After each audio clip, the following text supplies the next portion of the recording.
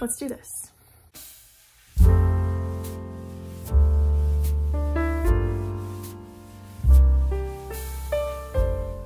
Hey guys, welcome back to my channel. If you're new here, my name's Zoe and I'm so happy that you found my little corner of the internet where I love to talk about books.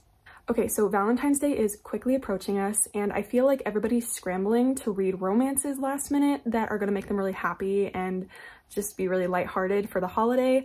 So I decided to go through some of my favorite romances that I've read and give you guys some recommendations on what you could read for Valentine's Day if you're looking for that perfect book. There were so many different options that I could have chosen from, and it was honestly really hard to narrow the list down, but I tried to only pick things that were going to be like really happy and uplifting because nobody wants to feel sad on Valentine's Day. So I chose, I believe, 12 books, and I made it a good mix of YA, adult, and added in some closed door as well. So there's a good mix of everything. So hopefully everybody can find at least one book that looks interesting to them. Also, if the lighting is kind of like weird colors, we are working with artificial lighting right now because I have been unable to film during the day lately. So we're just gonna ignore that. So let's just get into what all the books are.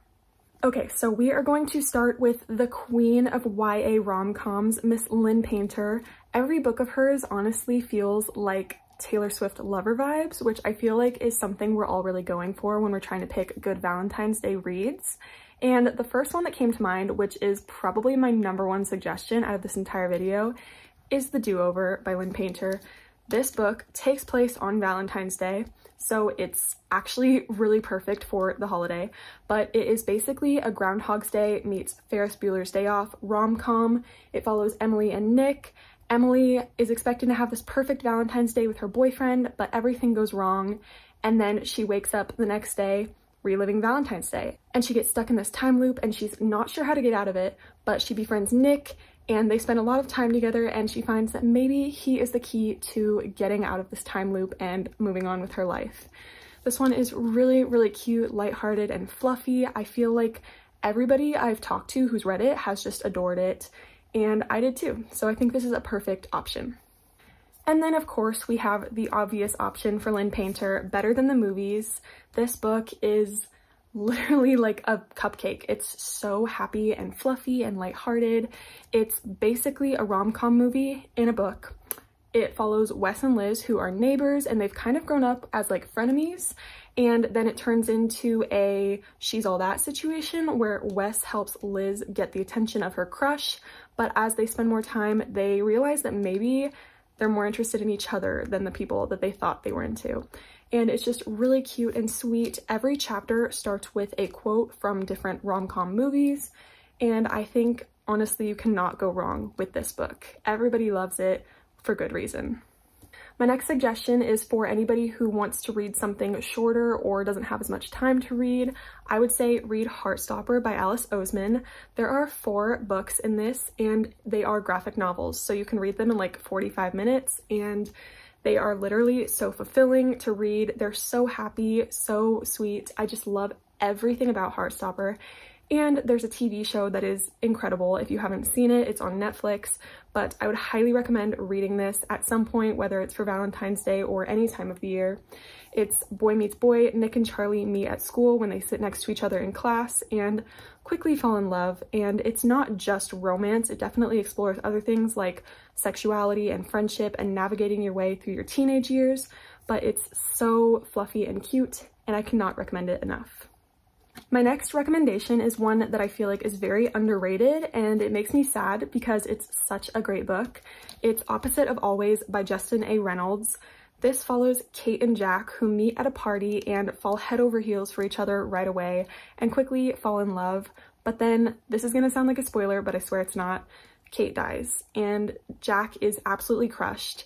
And he somehow gets stuck in this time loop where he gets to relive their relationship over and over again until he can find a way to try and save Kate or change the past. And it's a really beautiful story. It does get a little bit sad at times. This is the one suggestion I have that like is a little more heart-wrenching than the others, but it is so worth the read. It's so underhyped, I feel like nobody talks about this book, and they should, because it's just amazing.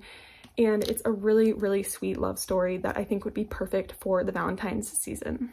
The next book is Simon versus the Homo Sapiens Agenda by Becky Albertalli. I feel like a lot of people may have read this one or they've seen the movie Love, Simon, but I wanted to suggest it because it is so fun to read. This follows Simon, a high schooler who has this seemingly perfect life other than one giant secret, that he is gay. And he feels really alone in this until somebody from his high school posts online that they also have this huge secret that they're gay. And Simon and this other person start messaging each other and eventually become really close. But Simon wants to meet this other guy and he's afraid. So it kind of follows their relationship and navigating their way through coming out to their friends and their family. And it's a really fun, lighthearted story for Valentine's Day. I think a lot of people would enjoy it. And it is a really quick read. So I would definitely suggest reading this.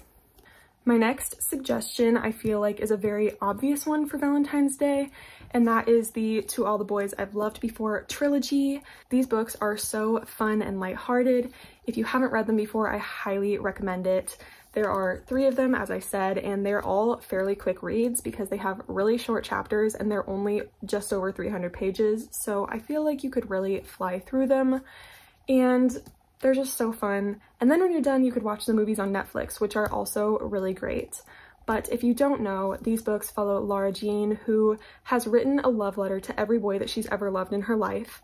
And she keeps them hidden away in her closet. They're very secret and special to her. But one day they accidentally get sent out to the different guys, and she understandably gets very nervous about this, knowing that these boys now know her biggest secret. But she learns that maybe it wasn't such a bad thing after all, and it just turns into this really cute, fun romance. And I think these are just a no-brainer if you're looking for the perfect Valentine's Day read.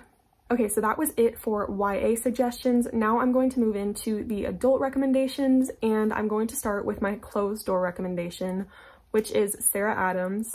I would highly recommend all of her books. They're all so lighthearted and fluffy, and every time I read them, I just get this really special feeling that you don't often find with romance books, which is really fun. But my main suggestion is When in Rome. So this follows Amelia, who is a burnt out pop star and decides to take a weekend trip to clear her head until her car breaks down in this little town called Rome, Kentucky. The person's yard who she ends up breaking down in is named Noah, and he is super grumpy, but he finds the kindness in his heart to let her stay with him until her car is fixed.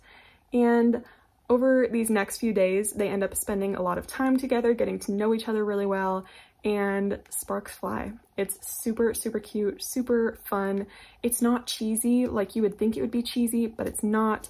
Sarah Adams is the author of The Cheat Sheet, if you've read that. This is one of her more recent books, and it's literally so fun, so happy, and you cannot go wrong with any of her books. So I highly recommend her if you're looking for a closed door book or any book that's just going to make you incredibly happy and giddy.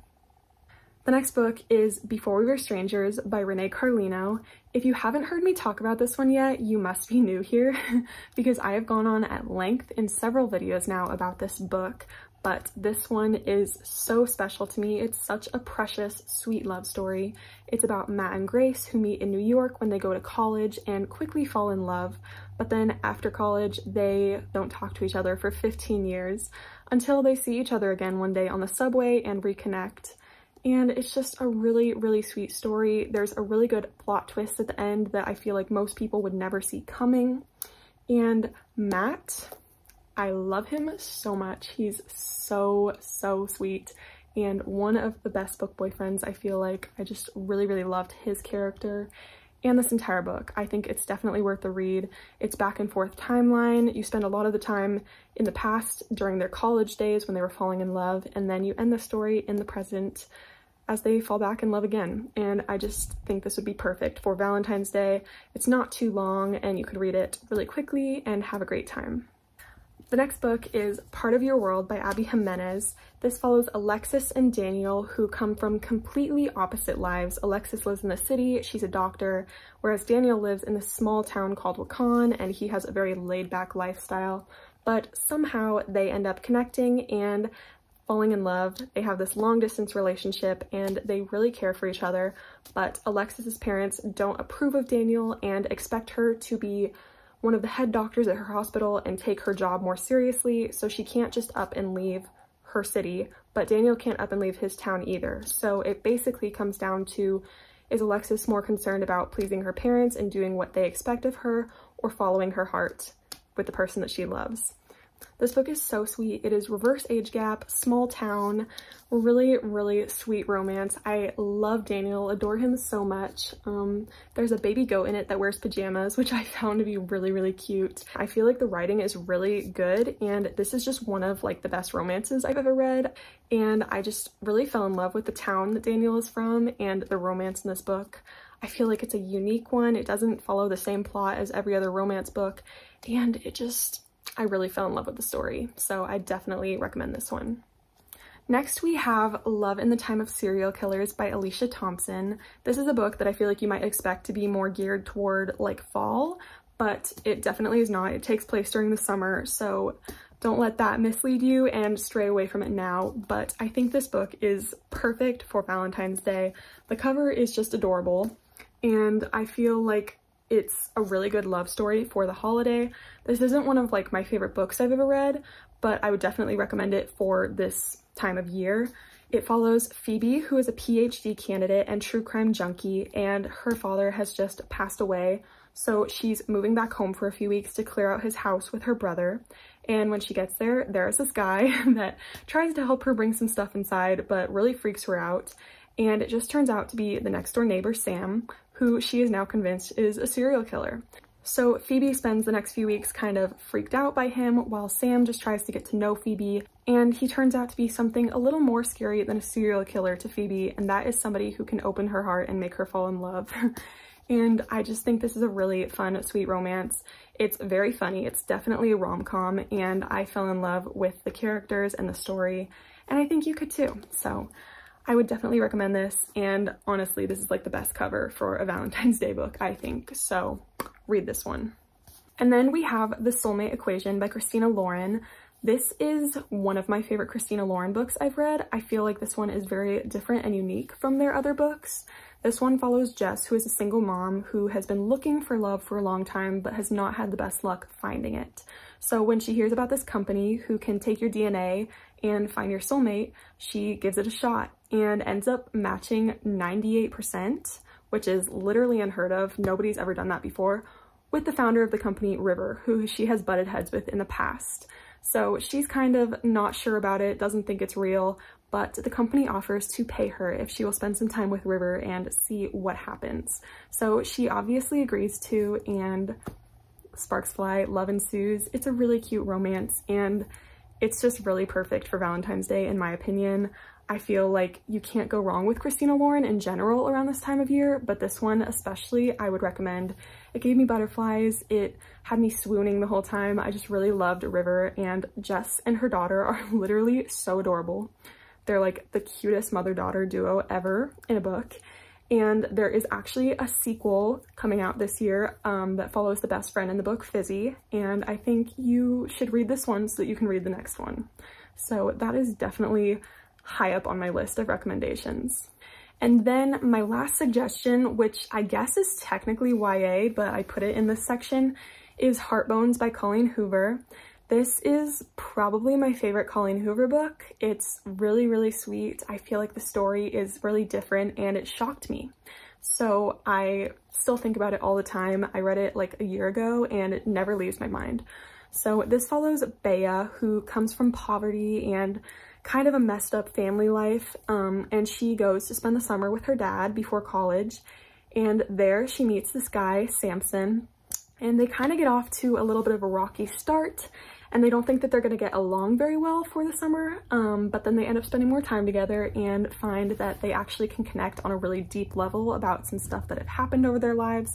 So they agree to have this little summer fling, and they have this really, really sweet romance until, of course, queen of plot twists, Miss Colleen Hoover, throws a wrench in everything. Chaos ensues, you have no idea what's gonna happen, and it gets a little nerve-wracking for a while because you just come to love these characters so much. But this book, I will say, has a happily ever after, as many Colleen Hoover books do, and I think it's just a really great book to read for this Valentine's Day season.